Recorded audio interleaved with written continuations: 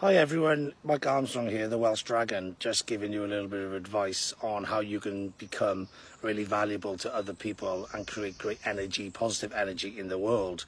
So basically, we all use social media every day. A lot of us have a lot of what's called social currency. And we have an infinite amount of social currency. It basically means that we're like billionaires. We can spend as much of it as we want. But so many people go through life being tight and not sharing their currency. So they don't like people's content. They don't share their content. They don't engage with the content.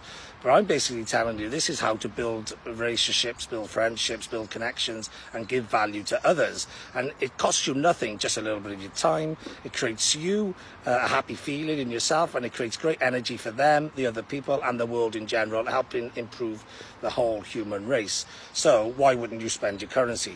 So I'm telling you today, don't be tight. Start liking people's content, start sharing their content, start engaging with their content, giving them positive commentary, engaging with what you liked and what you didn't like, and giving some feedback, etc.